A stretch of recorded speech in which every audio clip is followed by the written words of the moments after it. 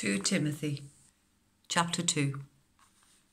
You then, my son, be strong in the grace that is in Christ Jesus, and the things you have heard me say in the presence of many witnesses, entrust to reliable people who will also be qualified to teach others.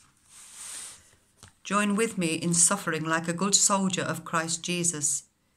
No one serving as a soldier gets involved in civilian affairs. Rather, they try to please their commanding officer. Similarly, anyone who competes as an athlete does not receive the victor's crown except by competing according to the rules. The hard-working farmer should be the first to receive a share of the crops. Reflect on what I am saying, for the Lord will give you insight into all this.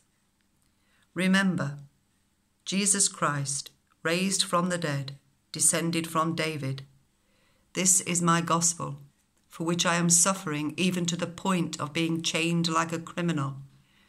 But God's word is not chained. Therefore I endure everything for the sake of the elect, that they too may obtain the salvation that is in Christ Jesus with eternal glory.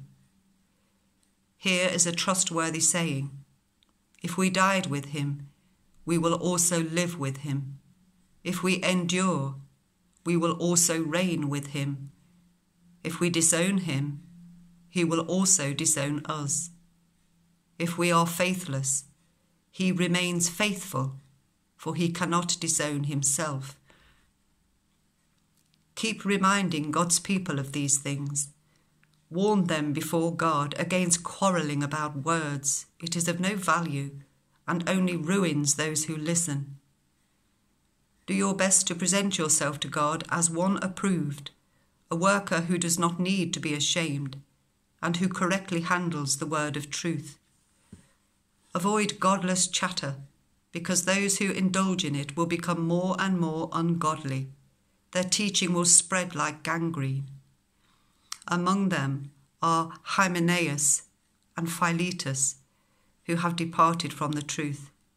They say that the resurrection has already taken place, and they destroy the faith of some.